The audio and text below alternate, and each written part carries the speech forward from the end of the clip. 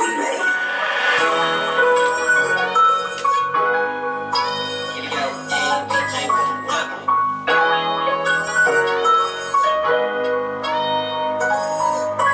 We ain't taking no days out.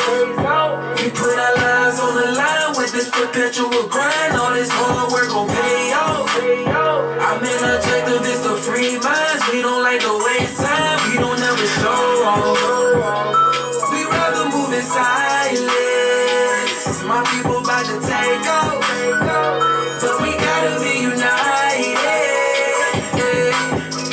Self-realization was a must for me. I'm so in tune with myself, I never skip a beat. I meditate every day so I can keep my peace.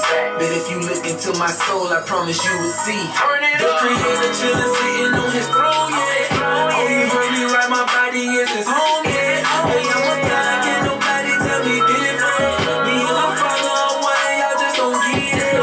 My consciousness has ascended to a higher plane, so they expect for me and you to ever think the same. I help others find ways to cope with their pain. I do it all out of love, I ain't got shit to gain. See, my purpose on this earth is more important than me, and if I don't fulfill it, you gon' get this work from my seeds. I gotta keep going hard till I'm 6 feet deep. My presence still gon' be felt, you can't destroy energy. We ain't taking no days out.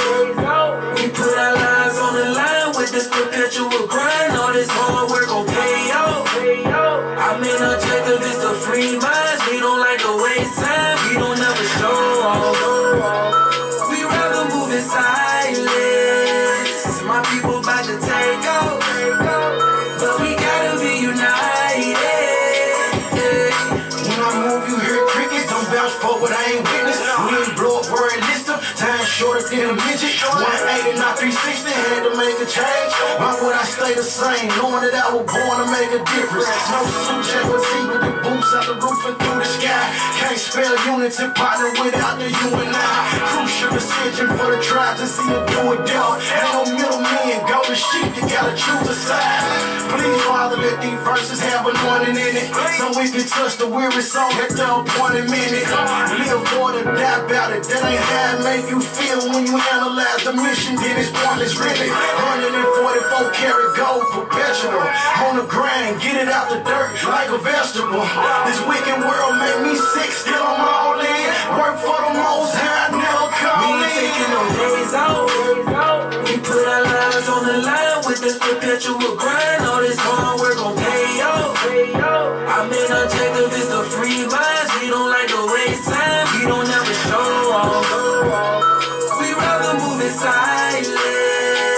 My people about to take off, but we gotta be united. I remember summers feeling like December's. No strength in my members. Mighty tree was falling down, almost I yelling timber. Really had to cut me down, the youngin' out here proud with it. Crashed a brother plane, cause I was up there in the clouds with it. Yeah, down to earth, he had to humble me. Had to get them shackles off my mind, it took a major key. Put your whole life up on the line, we call it major fee. I'ma do my charge because I want my father proud of me. I'm on fire, you better book me with a fireman. Since I've been rolling with the sun, it's been your Louis Grand. And Mighty Lingo have a corner brother questioning, like how a brother with a past talking new again. I'm in the room again, all I see is golden rose. I'm on my brew again, you know I had to hit the road. Workaholic, need some help, I may have an issue. I pray my brother see the kingdom, man. We ain't taking no days out. We put our lives on the line with this perpetual grind. All this hard work gon' pay off. Our main objective is to free minds. We don't like to waste time. We don't ever show off. We rather move in silence. My people about to take off, but we gotta be united. We gon' move in silence, we ain't moving like the Pharisees. The Father is the only one that we should really care to please. Fire to taste it, 'cause the devil always there in me. My riches up in heaven, that's the only thing that care to me. Do you care about your soul? How you live when you was on this earth? God gon' judge you for when they put your body up in the dirt. Was you living right? Was you been the light? You ain't gon' make the kingdom, 'cause you know that you an Israelite. Let's get it right. Hey, hey. Gotta keep commandments. Gotta walk in the spirit, that's what he planned it. Gotta be a living sacrifice, you gotta change your life. You never know, you can help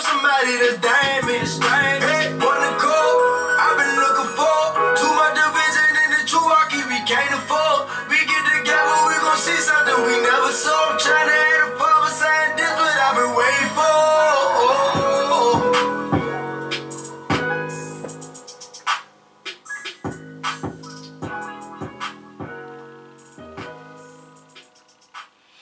Good morning, good morning, good morning, Facebook Live. Good morning, Breaking Strongholds Ministries.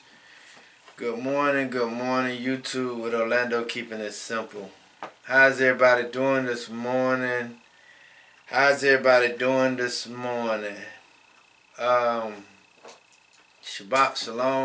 Shalom. I hope your day has been a great day. I hope you have really been truly blessed this week. I hope the Most High has really truly blessed you over and abundantly with love and kindness and peace and joy. Good morning. I hope the Most High has really truly blessed your offsprings with wisdom and knowledge and understanding and protection. I hope He has protected you over and abundantly this morning. I've had a hard week this week.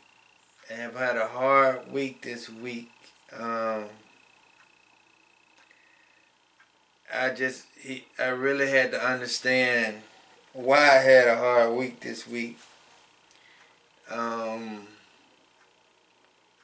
It's because of,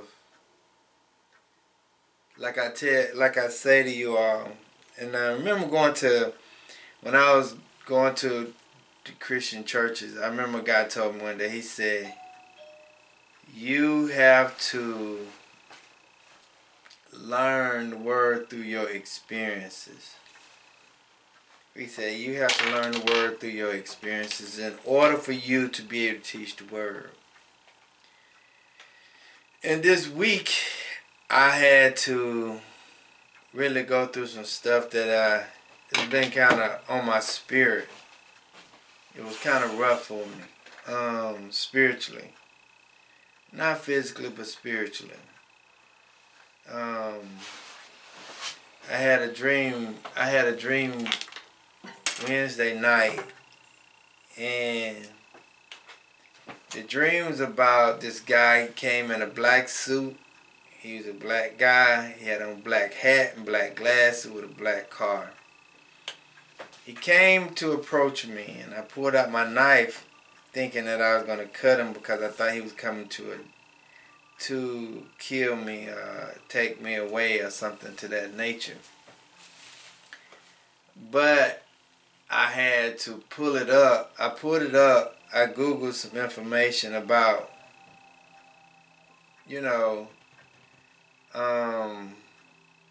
what is the meaning of that dream and so forth and so forth. And the symbolisms in the dream let me know that I had to deal with myself in some areas because I'm not able to reach my full potential if I don't deal with myself in some areas. I got to deal with myself in some areas so that I can be the best that I can be, but also help other people be the best that they could be. I was wondering why I purchased 4 new books this week. Last week I got one more coming. I got this one here. It's called Facts Are Facts. It's a really good book. I've been reading that, and it's really talking about the history of the Jewish people. Then I got The Danger of a Single Story. This is a really good book. When you only getting a story from one side, it can be screwed, it can be misunderstood, it cannot be clearly interpreted correctly. So I got that book, and it's dealing with the African migrants and the African Americans and the relationship that the African migrants and the African Americans have, and the reason why the relationship is the way it is because it's only been told from one lens. It hasn't been told from both sides, so that you can sit down at the table and be able to understand each other. This book here I got also, it's called Germany Black Holocaust 1890 to 1945. And it's talking about how the Nazis treated the African, or the Hebrews, or the Black Americans, or the Black African Americans during the war with the Nazis in World War II, and the propaganda they has. I got this one here also, called The Black Man's Bible, which I really like. I was reading a little bit of it last night, and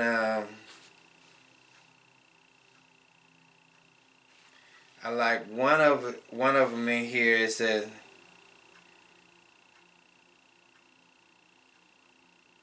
I like this one that's on page 37. It reads, it says, "Let no people take away that which the Lord thy God giveth thee. For the Lord shall inquire of it, and if ye shall say someone has taken it, and ye shall in no wise escape punishment. For he that dieth in retreat of his enemies, the Lord shall not hold him guiltless. But a people who die in pursuit of their enemies for the protection of that which the Lord God giveth them shall receive a reward in the kingdom of heaven." What it's basically saying is, if you allow somebody to come in and destroy something within your household and you do not fight for it, the Most High He's gonna punish you for not defending your property, not defending what He has given you. I like that book. I was reading a little bit of that last night. And also I got this one here, The Complete 54 Books Apocryphers. I got that book this week too. I got one more coming called The Destruction of Black Civilization. I got those books. I'm still reading this book here, which is a great book, The Black Presence in the Bible. And there's so many books that I'm reading that I'm trying to make sure I keep myself abreast of information so that I could be able to be equipped to be able to teach properly. But let us get started this morning. Coming out of Exodus chapter 20, verses 1 through 17.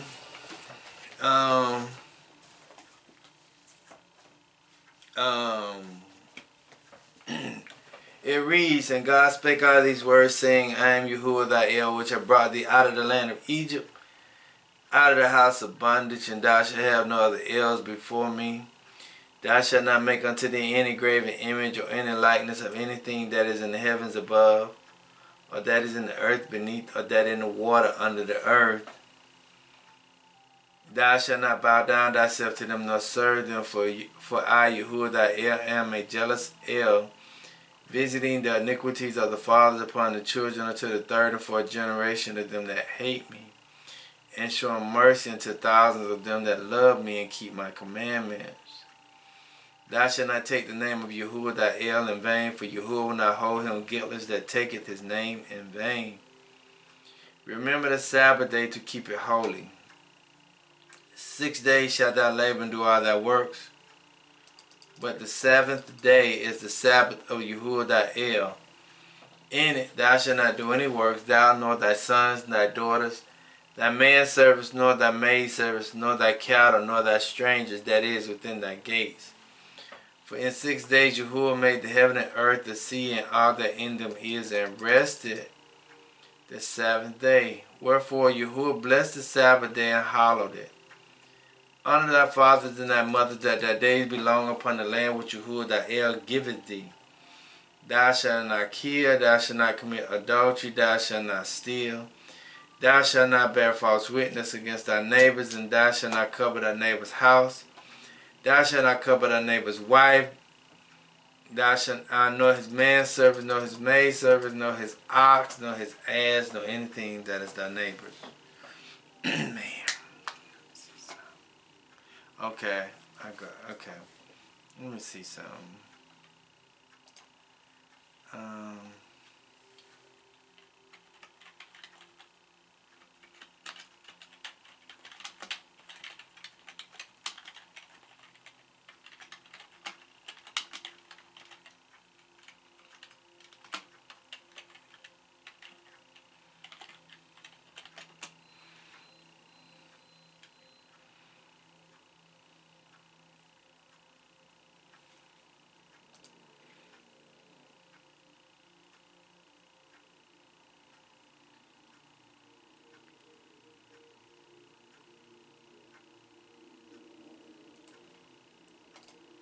I'm trying to see something real fast, but I'm gonna come back to it. I'll come back to it.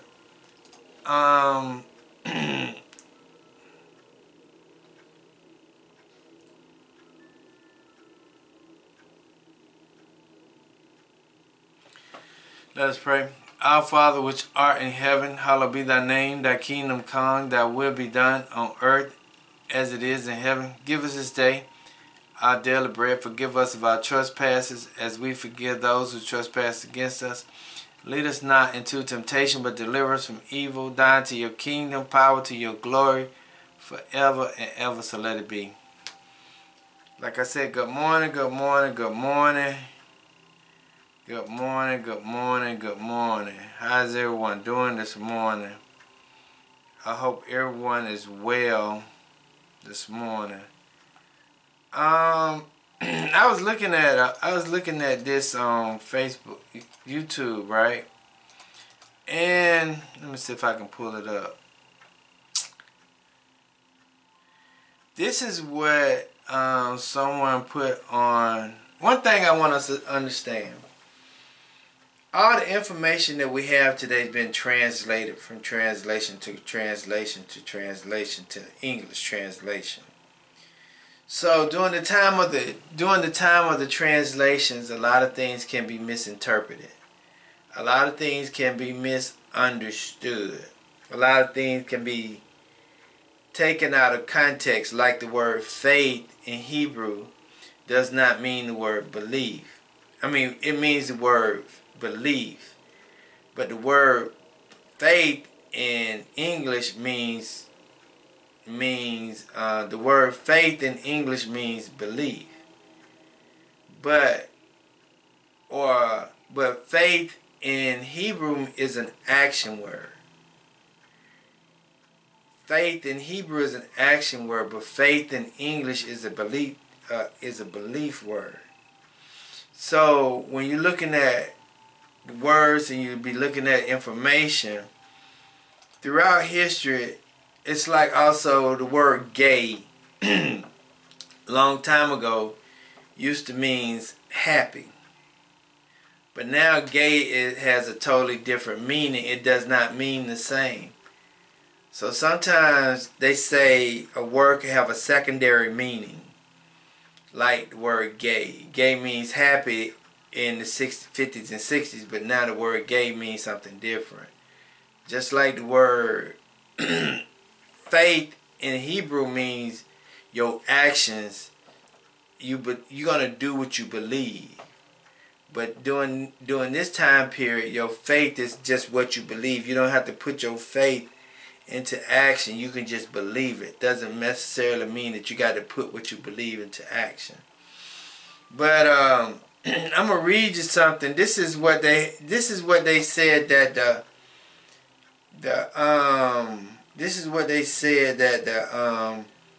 the Aramaic prayer used to read in 1892. The Lord's Prayer in Aramaic in 1892 used to read like this right here. It says, "O cosmic birther of all radiant and vibrations, Soften the ground of our being and carve out a space within us where your presence can abide. It says, fill us with your creativity so we may be empowered to bear the fruits of your mission. Let each of our actions bear fruit in accordance with our desires. It says, endow us with the wisdom to produce and share what each being needs to grow and flourish. It says, untie the tangled thread of destiny that binds us as we release others from the entanglement of past mistakes. Do not let us be seduced by that which would divert. Do not let us be seduced by that which would divert us from our true purpose, but eliminate us the opportunity of the present moment. It says, for you are the grounds and the fruitful vision, the birth, the power, and fulfillment, as all is gathered and made whole once again. And it reads, and so it is. I like this part where it says, endow her with the wisdom to produce and share what each being needs to grow and flourish. They said that was the Lord's Prayer in 1892 from the Aramaic perspective. That's what Jesus used to pray in the Aramaic. And some of them going to say, no, it wasn't. Some, you never know what the truth is, because throughout history, everything has been misinterpreted, interpreted, and they've been adding to and taken away, because, it's so much stuff that's been tampered with the Bible. But I just wanted to bring that out to you today. But if you could turn to Matthew chapter 22. Matthew chapter 22. Matthew chapter 22 verses 36 through 40. Matthew chapter 26 is verses 36 through 40. And I'm going to just, the key verse is going to be verse 39. And it says, and it reads, and Master, which is the greatest commandment in the law?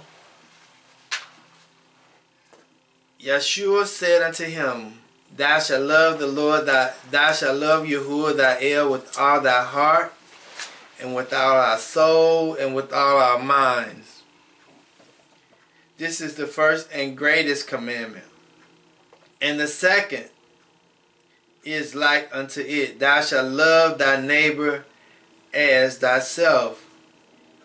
And these two commandments hang all the law and the prophets. Okay, and the key verse I'm going to be coming from today is, and the second is like unto it, thou shalt love thyself, thou shalt love thy neighbor as thyself. Okay, and I'm going to go to Matthew chapter 7 so you can kind of understand it a little bit more. Chapter 7 verse 12. It says, have this in the back of your mind when you're reading, when I'm talking today. It says, thou shalt love thy neighbor as thyself. And then Matthew chapter 7 verse 12, it says, therefore all things whatsoever ye would that men should do to you, do ye even so to them, for this is the law and the prophet. Let me read that again. It says, therefore all things whatsoever ye would that men should do to you, do ye even so to them, for this is the law and the prophet.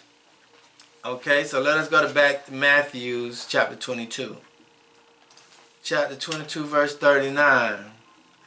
because I was just talking to you about how words change and evolutions, how words have a first and second meaning, right?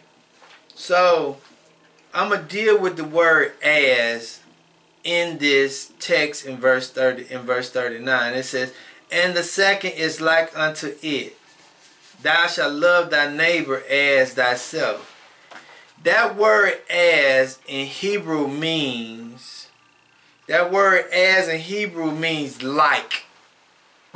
thyself, or just like thyself, or in the manner of thyself.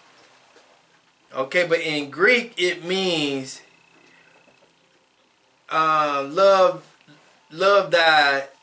shalt love thy neighbor in the manner of thyself, or thou shalt love thy neighbor even like or even as thyself, or soever as thyself. So it has two different meanings. The word as in this text has two different meanings. The Hebrew text means you treat the people the way you want to be treated.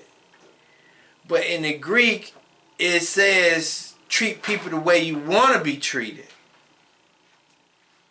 It's two different meanings. Want and should. So in the Hebrew means you do it the way you treat people the way you want to be treated. But in the Greek it's saying that you should treat people the way you want to be treated. It's not the same. The Greek is a wish. The Hebrew is an obligation. Okay? So all of this was coming down because the Pharisees and the Sadducees was basically testing Yahshua, and they were just trying to question him on how things are, and they was asking him the questions. They was asking him a whole bunch of questions, and they was trying to test his integrity or his knowledge. And that's what they was asking about, the first and second greatest commandments. How you should treat, what is the first greatest commandment? And he basically simplified it for you through Exodus chapter 20. Exodus chapter 20, the first commandment is going to the first 5 commandments. The second greatest commandment is how you should treat your neighbor. But I'm going to deal with the word as. A-S. How you treat your neighbor like thyself. You should want to treat people the way you want to be treated. Or how you treat yourself. How you want to be treated, basically. Okay? So let me give you 2 words for today, and then I'm going to give you the title of the text. I know I'm sounding a little confusing, but I'm going to get to it in a few minutes. The word love. Love is a 13th century word. In a general sense means, to be pleased with. Love means to be pleased with. To regard with affection, on account of some qualities with excite pleasing sensations of desires of gratification. Have a passionate attachment. That's what the word love means from the physical sense. In a general sense, to be pleased with, to regard with affections on account of some qualities which excites pleasing sensations or desires of gratification. Okay? Then it says the word grace. I'm going to give you the word grace. The word grace is a 12th century word. Okay? The word grace is a 12th century word. And it basically means, the word grace is a 12th century word. It means favor, goodwill, kindness, character, to help, state of reconciliations. It means pardon. It means mercy. Okay, that's what grace means. But let me read you out of the NIV version of the word, the definition of love. Because I like the way the NIV say what love is. The word love coming out of 1 Corinthians chapter 13 verses 4 and 5. Okay? The word love out of the Bible, it means love is patient, love is kind. It does not envy, love does not boast, it is not proud. It does not dishonor others. It is not self-seeking. It is not easily angered. It is not recorded of wrong. Love does not delight in evil, but rejoice with the truth. That's what the NIV version say. Okay? But I'm dealing with and the title of the text today, my title of the text today is Treat Me the Way You Want to Be Treated. Treat me the way you want to be treated. The two key words today is love. Love is in a general sense to be pleased with, to regard with affection, on account of some qualities with exciting, pleasing sensations of desire, gratification, have a passionate attachment. Love is from the Bible. Love is patient, love is kind, love does not envy, love does not boast. It is not proud. It does not dishonor others. It is not self-seeking. It is not easily angered. It keeps no record of wrong. Love does not delight in evil, but rejoice with the truth. The word grace. Grace is favor, goodwill, kindness, character to help. State of reconciliation. Grace is pardon and mercy. The word pardon means forgiveness. Okay, so now as we looking at this, what is the greatest commandments and how it works and how we should treat our brothers and sisters and how we should do things in life in order to be successful in this society. He say that is the second greatest commandment on how we should treat one another. But I'm dealing with the word as because I want to deal with, because it's the word as means is comparing to. Also it means compare to. How you treat yourself, you're going to compare how you treat yourself to how you treat somebody else, and then how you treat yourself, is it equal to how you treat somebody else? So if you're treating yourself one way, are you actually treating that other person or your neighbor the same way? Or are you treating yourself the same? But in actuality, most people treat people the way they treat themselves.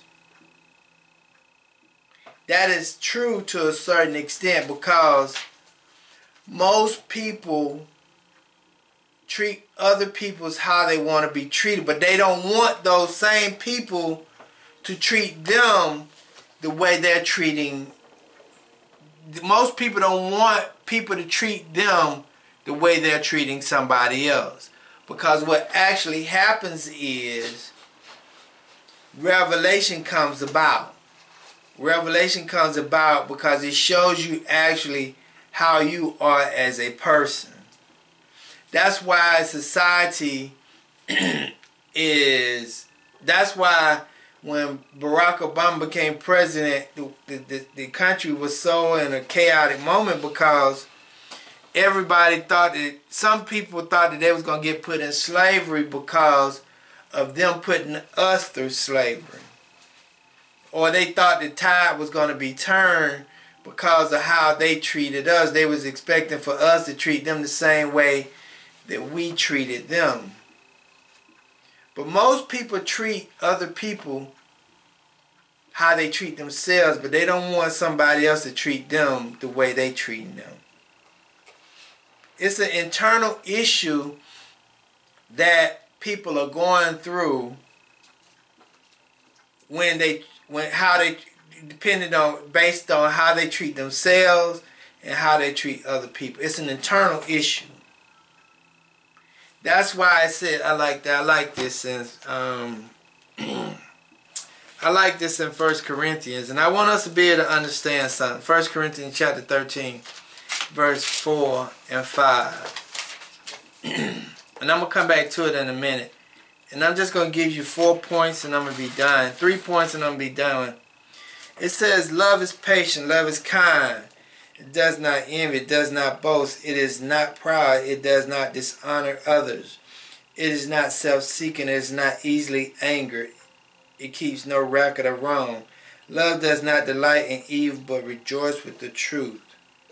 It always protect, always trust, always hope, always persevere.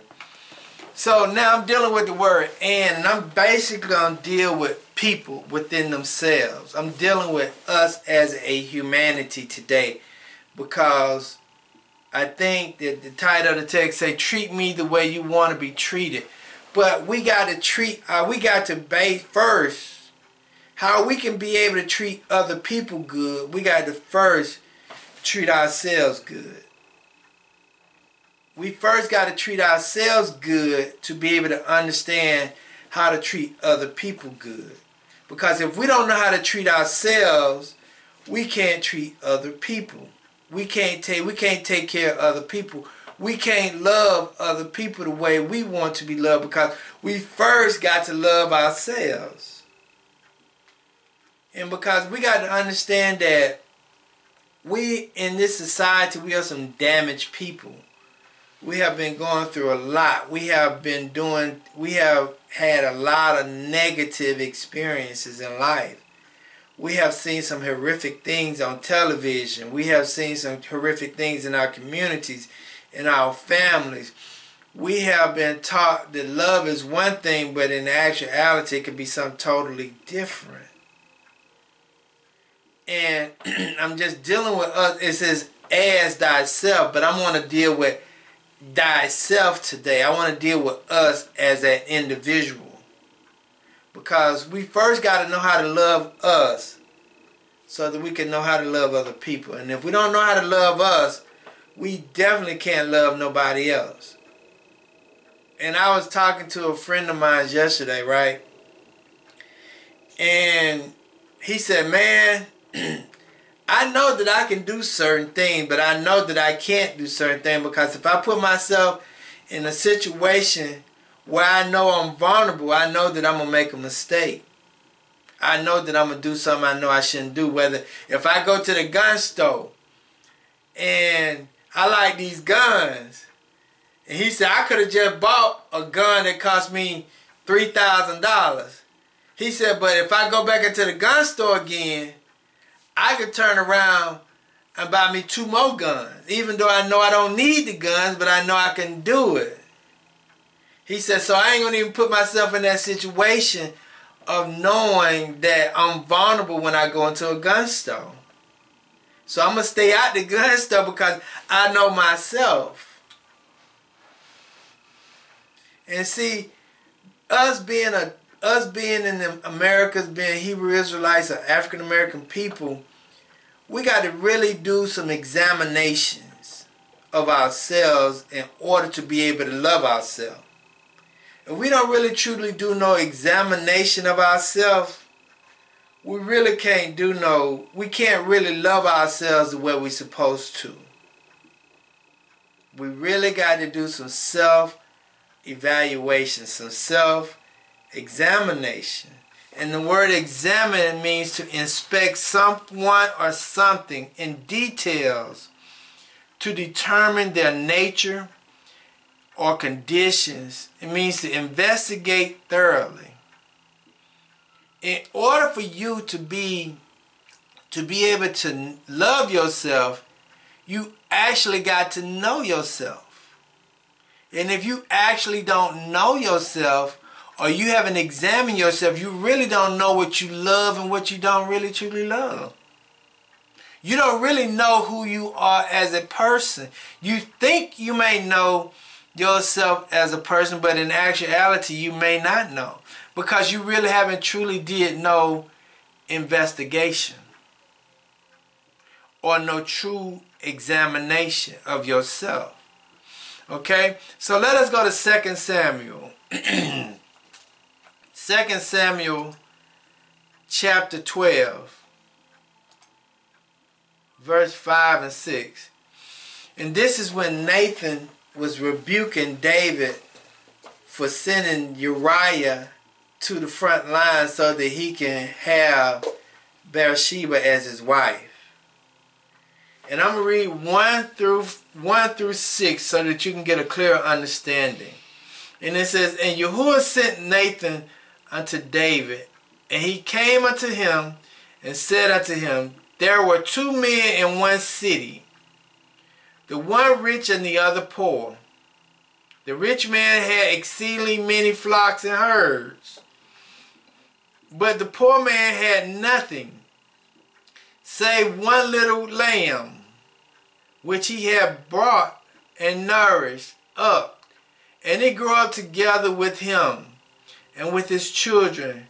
It did eat his own meat and drank of his own cup, and laid in his bosoms, and was unto him as a daughter. And there came a traveler unto the rich man, and he spared to take of his own flock and of his own herd, to dress for the wayfaring man that was come unto him, but took the poor man's lamb and dressed it for the man that was come to him. Listen to this, listen to this. And David's anger was kindled against the man, and he said to Nathan, As the Lord liveth, the man that has done this thing shall surely die, and shall restore the lamb fourfold, because he did this thing, and because he had no pity. Listen. And Nathan said to David, Thou art the man. Thus said the Lord El of Israel, I anointed thee king over Israel and delivered thee out of the hands of Saul. So what happened is Nathan had to come to David and show David who he really was as a person, who he really was as a king. See, David was an arrogant and proudful man. Even though he loved the Most High, he was a very proudful man, wanted to be tested. He wanted to show the Most High how much he really truly loved him. But David overstepped his boundaries on how he dealt with Uriah. But once David was shown, and once David examined the whole story of what he did to Uriah, he had to take a look at himself, because he understood what he did to Uriah was wrong. If we first don't examine ourselves as a person and as a people, we're going to continue to make the same mistakes over and over and over and over again, and wonder why we continue to be in the same conditions and the same mistakes all over again. See, Nathan had to show David who he was. That's why he gave David the example, because David was able to associate himself with that example. And then when Nathan said, that was you who did that to Uriah. You killed Uriah just to be able to have that man's wife. See, what David thought he was doing wasn't actually what he was doing. David had to examine himself to see how he was, and Nathan had to show him. Let us go to John chapter. Let us go to St. John chapter 8, verses 7 through 9. Because a lot of us think that we're perfect. we're good where we are. When we have been in this society for over 35 to 40 to 50 to 60 to 70 years, a lot of us think that we're good. We don't need this and we don't need that. But we all need to examine ourselves sometimes to see where we are and how did we get here. Because if we don't examine ourselves, we're going to continue to fall in the same mess over and over and over again. John chapter 8 verses 7 through 9, it says, "So when they continued asking him, he lifted up himself and said unto them, He that is without sin among you, let him cast a stone at her." Then I'm going to go back to that verse in a second. "And again he stooped down and wrote on the ground. And they which heard it, being convicted by their own conscience, went out one by one, beginning at the elders, even unto the last. And Yeshua was left alone, and the woman standing in the midst." Listen to what verses 7 said in the red. Listen to what Yeshua said in the red. "He that is without sin among you, let him first cast a stone at her." And then listen to verse 9. "And they which heard it, being convicted by their own conscience, went out one by one." Meaning that they understood that they was jacked up. So when they understood that they was jacked up, they first had to say, that's why Yeshua the HaMashiach did what he did, because he's like, no, you can't do this. You first got to have compassion. That's why they didn't cast a stone, because they knew that they make mistakes. And when you know you make mistakes, you got to render that to your brothers and sisters first, but you got to realize that you're not perfect. You got to realize that you're going to do some things, you're going to say some things, and you're going to be some kind of way sometime. You got to realize that. And when you realize that, you got to realize that other people are going to be the same way. But a lot of people don't want to render what they want. A lot of people don't want to give what they want. But they want to give they want to receive what they want, but they don't want to give what they want. And that's the hardest part about life. But if we don't do a strong examination of ourselves, we're going to continue to fall in the hole. We're going to continue to repeat the cycle.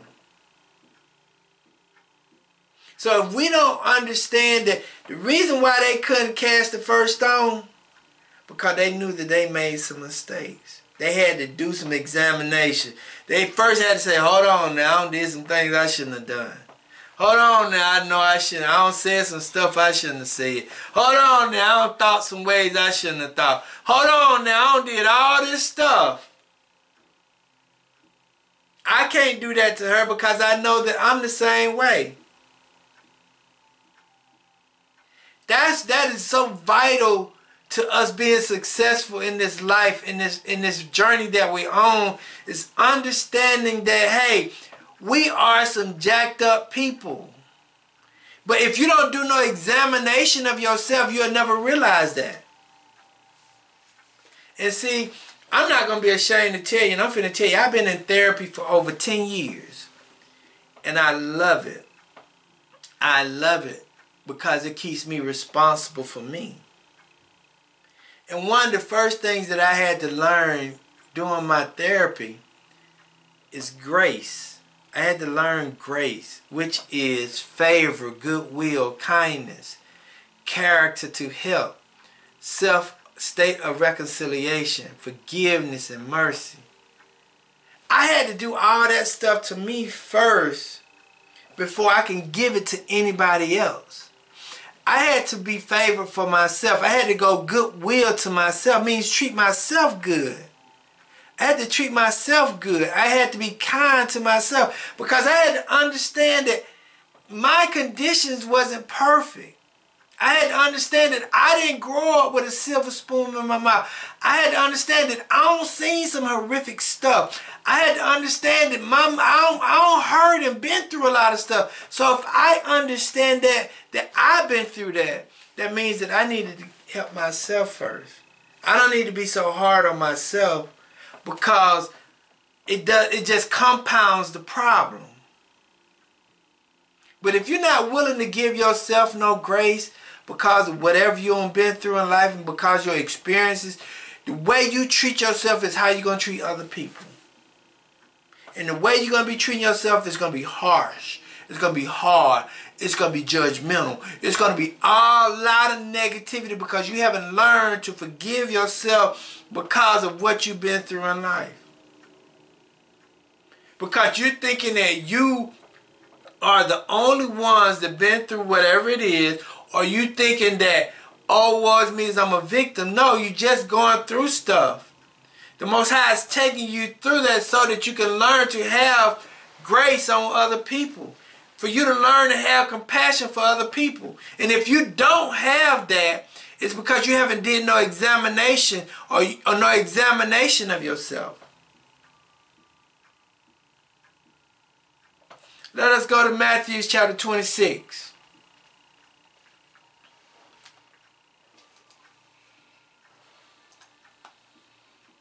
Let us go to verse 74 and 75.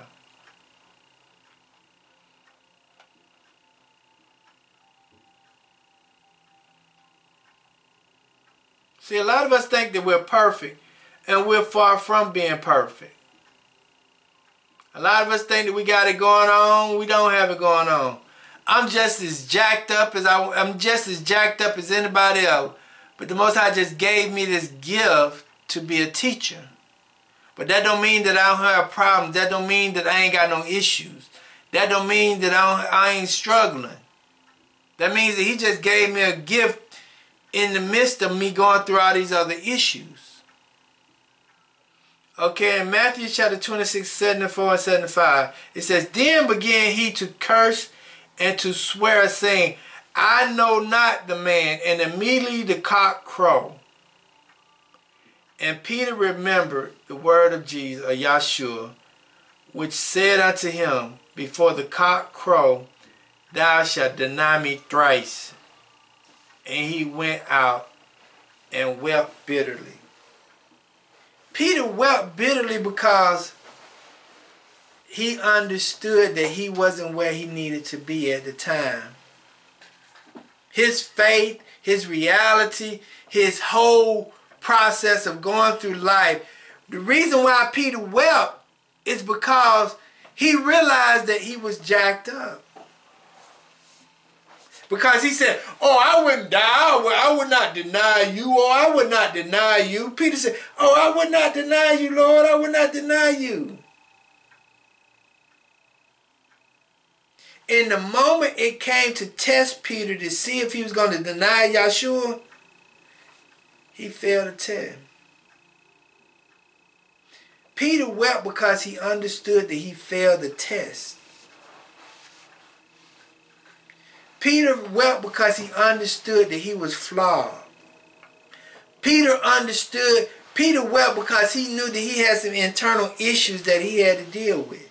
Of being proud and boastful and arrogant and all this other stuff, walking around saying what he know he won't do, when nobody knows what they will and won't do. You just better hope you won't do it. And don't put yourself in that condition to do what you hoping not to do. But Peter wept because he failed the test. David was upset because he realized that he was jacked up. Those people who had those stones in their hand, they realized, they examined themselves enough to say, well, man, I can't throw no stones at her because I know I got some stones at me. I know I got some issues within me. When you really do some self-evaluations, you really wouldn't do a lot of stuff to somebody else. because you know that you got to really work on yourself. You really would really just calm down and say, man, we all got to go. We all got issues. We all got problems. You'll be all right. We all got this going on. We all got that going on. When you can examine yourself, you could be able to, that's when the change really start to happen. And you be truthful with yourself. Okay? Let us go to the second point. The second point is faults. When you can examine yourself, you can recognize your faults. But the hardest part about life is examining yourself. Putting that mirror up to you and saying, who am I really? Who am I really? What am I all about? What I like and what I really don't like. What I want and what I really don't want. When you put that mirror up to your face, that's when you can really start that's when you can really start giving grace. The second point though is faults. Faults is an unpleasant or disappointing feature or behavior. Faults is an unpleasant or disappointing behavior, especially in a piece of work or in a personal character. Criticized for shortfalls or mistakes. Faults are unpleasant or disappointing behaviors, especially in a piece of work or in a personal character. Criticized for shortfalls or mistakes. Okay? Let us go to 1 Samuel.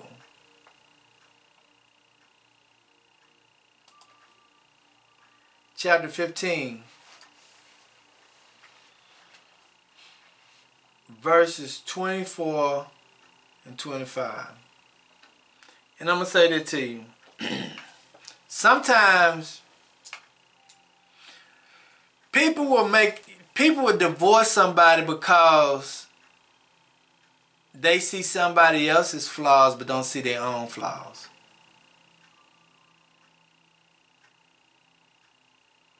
They don't see that they have caused more harm and hurt to the marriage than the person who they divorcing. And the reason why that happens is because they don't do no self-evaluation or examination of themselves. So they'll never recognize their faults. Okay, 1 Samuel chapter 15, verses 24 and 25.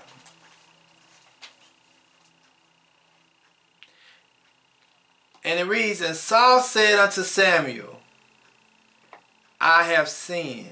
Let me go back.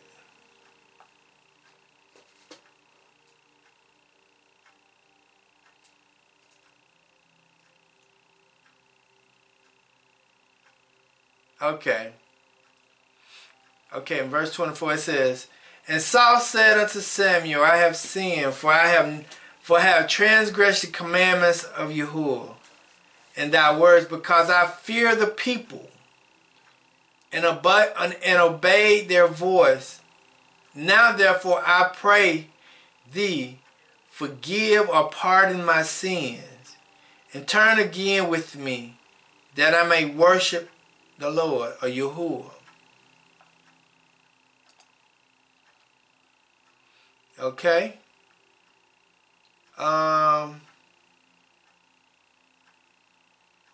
So, when Samuel was talking to Saul, and the reason why Saul got kicked out of being the leadership of the children of Israel is because Saul made a lot of mistakes.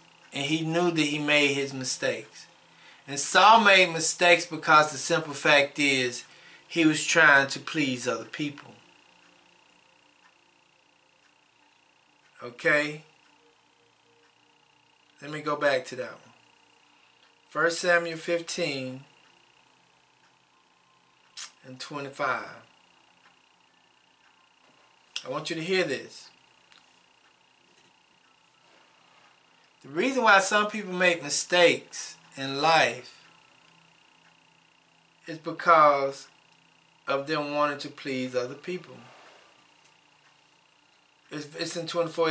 And Saul said unto Samuel, I have sinned, for I have transgressed the commandments of Yahuwah and thy words, because I feared the people and obeyed their voice.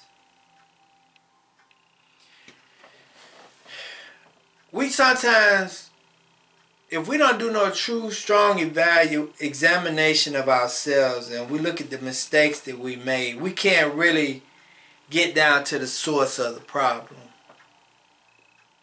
And sometimes the source of the problem is not us, but it is us, but we doing it to please other people and not trying to do what's right by us. That's why Saul got kicked out of the kingdom, because he was stutter trying to please other people in the decision that he was making. And he told you he recognized his mistakes and why he made the mistake that he made. He said, I made a mistake because, he said, I have sinned because I was trying to please other people and doing what they want me to do. And see, that's a lot of the time our problem. Our problem is that we try to please other people when we out here in this world instead of just doing what's right. Doing what the Most High is telling us to do. A lot of time we'll try to go out here and please everybody else instead of just doing what we're supposed to do. And that's why we continue to be in the same boat. Let us go to Psalms 32.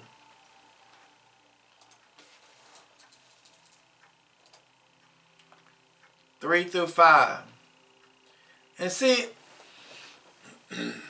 we all have, it's like the Most High was talking to me, he gave me this thing last week. He said, we all trying to satisfy the devil inside of us. We all trying to satisfy that devil or that appetite inside of us. Whatever that appetite is or whatever that devil is making you feel, wherever you feel, we're trying to satisfy it for whatever reason it is. Doesn't mean that the appetite is right. Doesn't mean that the appetite is wrong. But we're trying to satisfy that appetite, which sometimes goes against what the reality is. Psalms 32, 3 through 5, and it says, when I kept silent, my bones waxed old through my roaring all day long. For day and night thy hands was heavy upon me. My moisture is turned into drought of summer. Listen to this.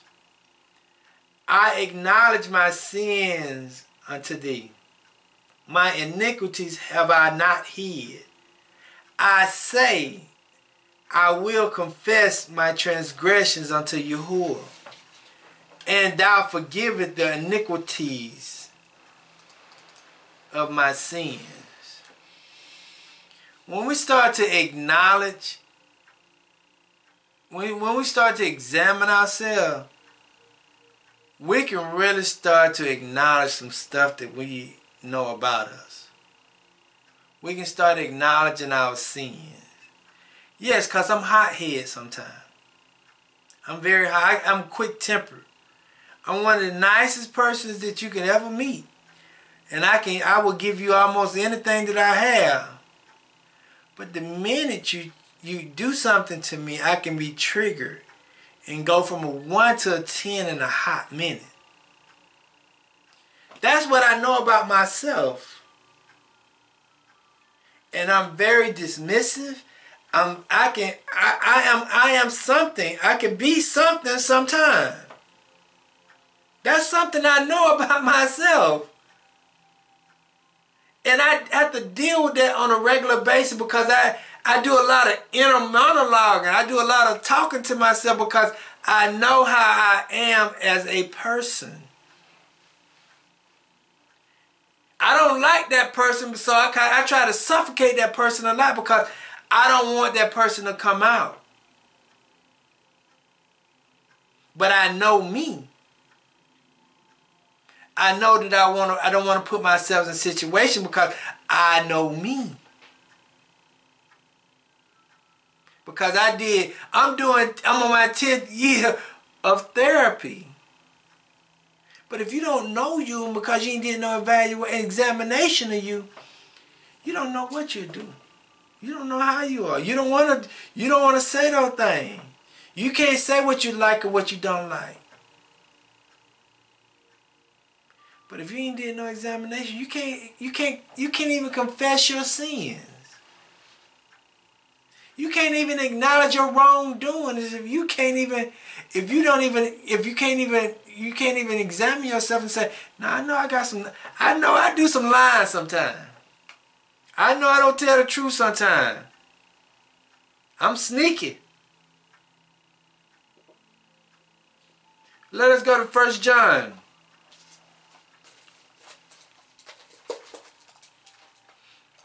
So I'm just dealing with us today. I'm just dealing with the individual, not nobody else. I'm dealing with the individual. Because we got to understand,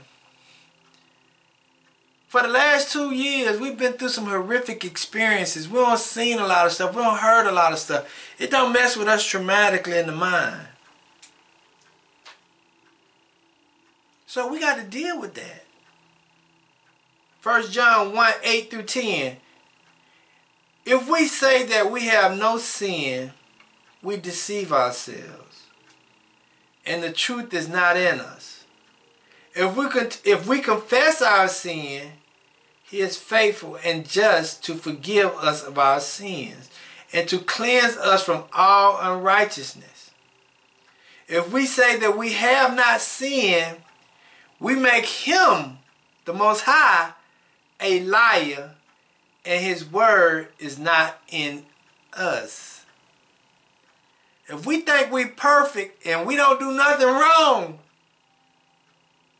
we're making the word wrong and we're making Him wrong. We're making Him turn out to be a liar.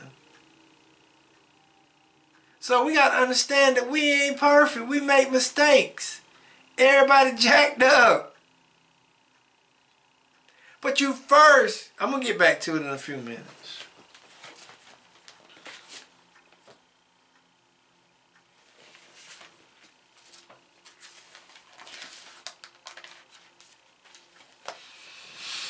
You know, we got to understand that if we walking around thinking we're perfect, we lying to ourselves, we lying to the Most High. Only person you tricking is yourself. Only person you lying to is yourself. And my third point, compassion. Compassion. Compassion is the feeling that arises when you are confronted with another's suffering and feel motivated to relieve that suffering. Compassion means the feeling that arises when you are confronted with another's suffering and feel motivated to relieve that suffering.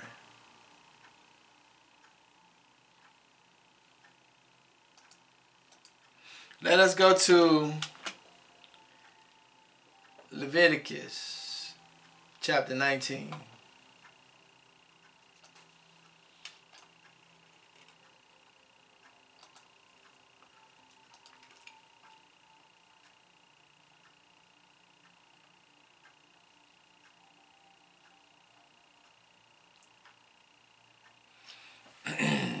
And I want us to understand this verse.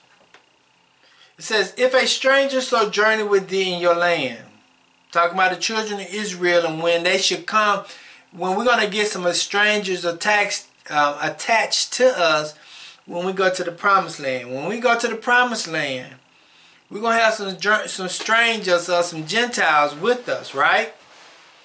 It says, and if a stranger sojourn with thee in your land, ye shall not vex him, mean punish him. But the stranger that dwells with you shall be unto you as one born among you. And thou shalt love him as thyself, mean like thyself. For ye were strangers in the land of Egypt. I am Yahuwah thy El. The reason why the Most High said you should love him like thyself, because he's telling you you should have understanding and compassion, and you know how it feels. You know how it feels to be a stranger in the land. You know how it feels to be mistreated. You know how it feels to go through pain and suffering. You know how it feels to be prejudiced. You know how it feels for somebody to hate you because of your skin color. You know how it feels for somebody to dislike you because of your hair texture.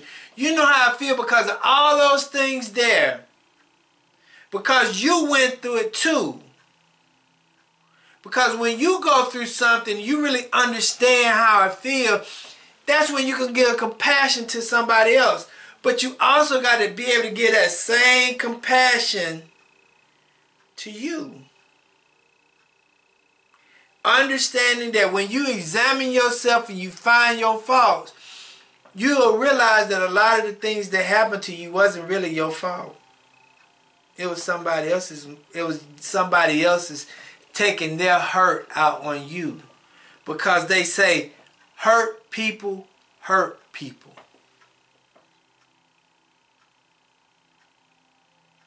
So when you understand that hurt people, and you understand that you are a hurt person because of your examination and because you recognize that you got fault, you'll have compassion on you and you'll have compassion on yourself, on other people. Because if you don't have no compassion on you, who else will? If you don't give yourself no grace, who else will? Self-care starts with you first. It's just like when you're getting on an airplane, right? And they start going through the things of how if the airplane loses his height or it falls a certain amount of feet and then the air mask come out, they don't tell you to put somebody else's mask on first. They tell you to put your mask on first. Why? You first got to put yours on so you can be able to retrieve the air so that you can be able to help other people. Because if you don't take care of yourself first, you can't take care of nobody else.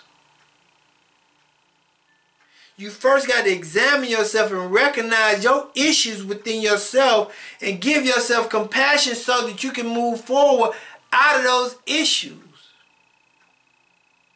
Because if you don't, you're going to continue to make the same mistake. You're going to continue to be hard on yourself. You're going to continue to be judgmental of people. You're going to continue to just put so much pressure on yourself that it's unfulfilling to you and everybody around you. Let us go to Matthew chapter 7.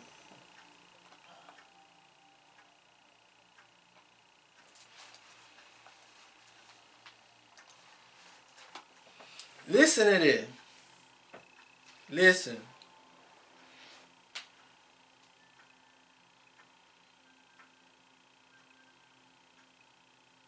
It says, judge not that ye be, it says, judge, chapter 7 verses 1 and 2. It says, judge not that ye be not judged. He said, that's the reason why they didn't throw them rocks at that lady. Because they didn't want no rocks thrown at them. They said when you pointing a finger at somebody else, you got 3 pointing right back at you. It says, judge not that ye be not judged. That means keep your mouth closed because you know you make some mistakes too. Then it said, for with what judgment ye judge, ye shall be judged, And with what measure ye meet, it shall be measured to you again. See, when you are hard on yourself, you're going to be hard on other people, and then people are going to turn around and be hard on you. That's just going to make your whole life more complicated. Because I do it all the time, and I do it as an experiment. I do things as an experiment. When I'm at work sometimes, and I don't messed up, you know what I tell my boss? Man, I don't jacked up, man. I don't made some mistakes, man. I don't did this, man. I don't did that, man. Man, I don't did this, and man, I don't did that. You know the first thing they say to me? Man, that's okay. Everybody human. It's all right. Let's not try to make the same mistake over and over again. But you're okay. Let's correct it. It can be fixed. Let's move on. That's what I do, and that's what they give me in return. When I be judgmental on myself, but the people be great, they give me grace. I tell you, when I acknowledge my faults to other people, they give me grace. Because I acknowledge that I made mistakes. I acknowledge that I don't jack some stuff up. I do it all the time at work. I do it to my offspring. I don't know if I do it to my wife or not, though, but I do it to my offspring. I tell my wife I messed up. She may not like sometimes what I do and how I say things, but I tell her, yeah, I messed up. I apologize. But if you can't give yourself compassion, you can't do nothing for nobody else. Because you're going to look at people the way you look at yourself. That's why you just got to be like, man, forgive me, I done did some stuff wrong. I don't lie, I don't steal, I don't cheat. I done did all these things. Forgive me, Father. And when you hear somebody else say they don't lie, they don't steal, they don't cheat, you're like, man, join the group, join the crowd. We ain't perfect, man. When we can become like that as a society, not saying that it's right, but understanding that we are flawed, we make mistakes, we could be so much better. Okay, last one, Mark chapter 6, verses 34.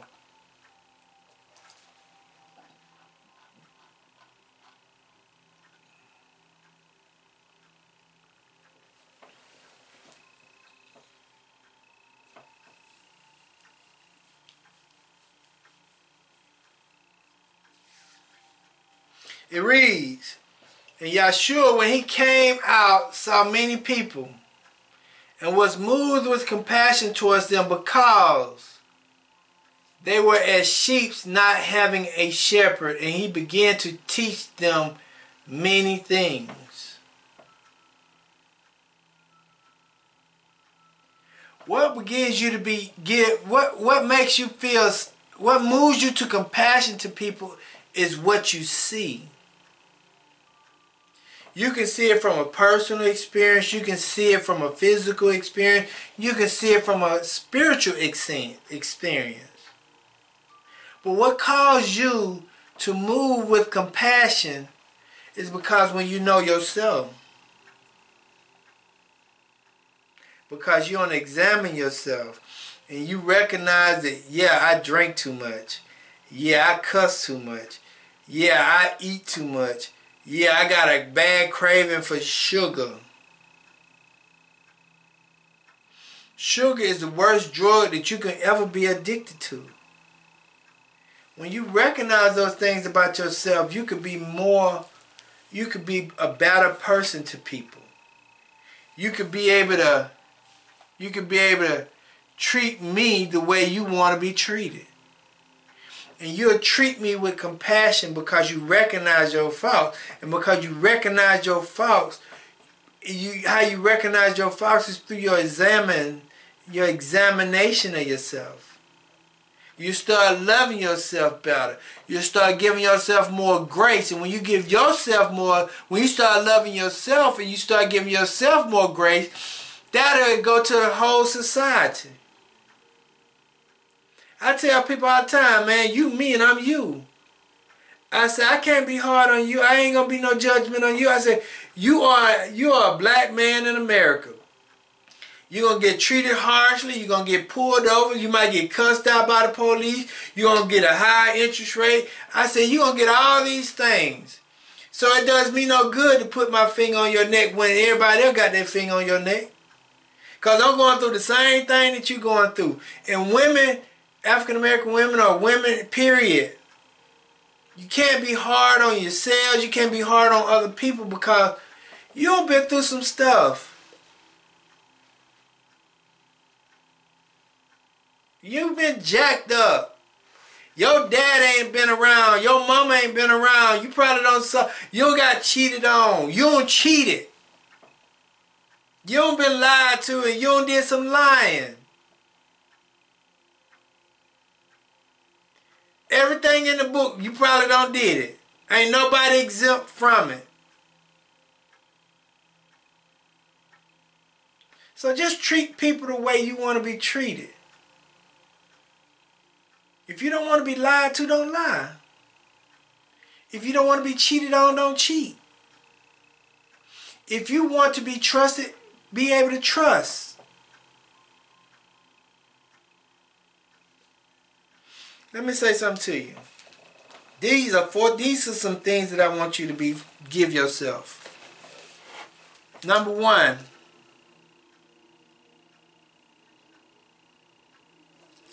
be patient with yourself. Understand that, hey, you ain't where you want to be. You ain't doing what you want to do. You ain't where you want to be physically and spiritually. Nothing is done overnight. Be patient with yourself. Second, be kind to yourself. Don't be so hard. Don't be so hard on yourself thinking that you're supposed to be perfect. Be kind. Be nice to yourself. Treat yourself well. Take care of your temple.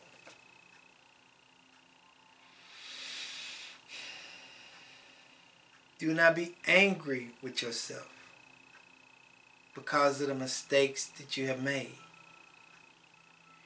Don't feel like you're a bad person because you made a lot of bad decisions. Don't be angry with you where you are. You are where you're supposed to be doing what you're supposed to be doing. So embrace that moment. Because sometimes we can be so hard on ourselves because our expectations of where we think we should be, when in actuality we are where we're supposed to be. Okay? Let me say this to you. Trust yourself. Trust you as a person. Trust yourself. Understand your capacities. Understanding where you can go and where you can't go. What you should do and what you shouldn't do. You got to trust yourself enough to be able to know your abilities. And the last one is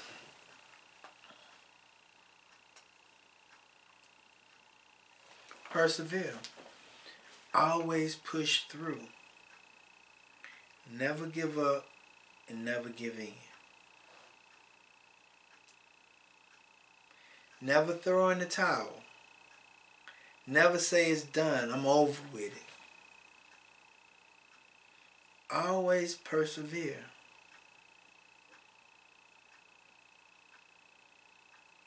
This is how you be able to treat other people the way you want to be treated is because you're going to be patient with yourself, because you know you make mistakes. You're going to be kind to yourself because you know how it is.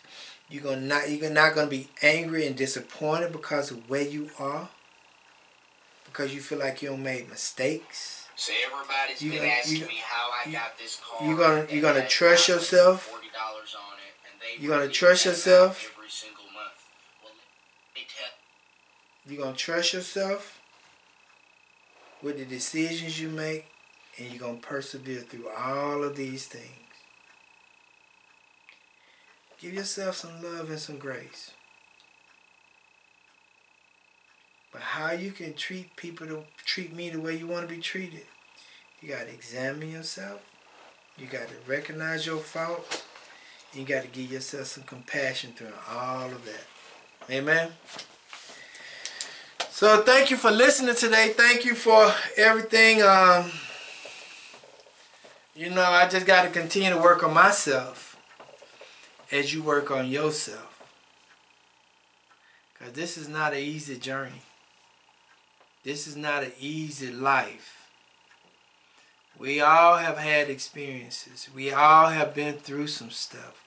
We all have done some things. And that's something we just got to deal with. And we got to roll with it. And not beat ourselves up over the head about it. Because we'll never be able to get where we truly want to be.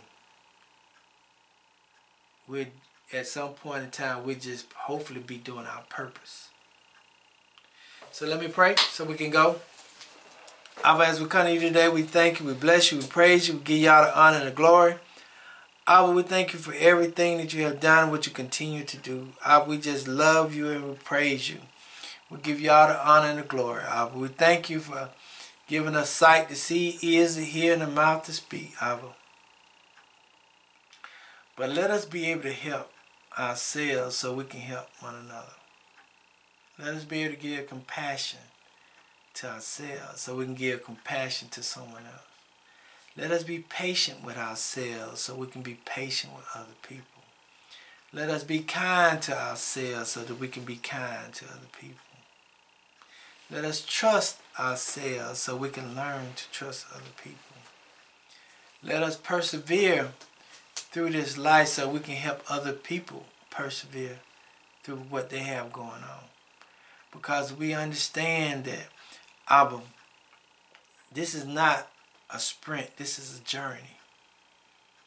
This is something that's going to continue on until you call us home.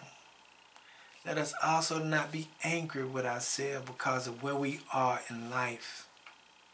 We can't make it. Let us understand that we can't go back and change time, and we can't go back and do this, and we can't go back and do that. We are where we are, and we just got to deal with it. We just got to roll with it. The mistakes we don't make, let it be a learning lesson. Let us be able to understand that people behind us going to make mistakes. And we got to be able to teach them what the mistakes that we made and be honest about our situations in life.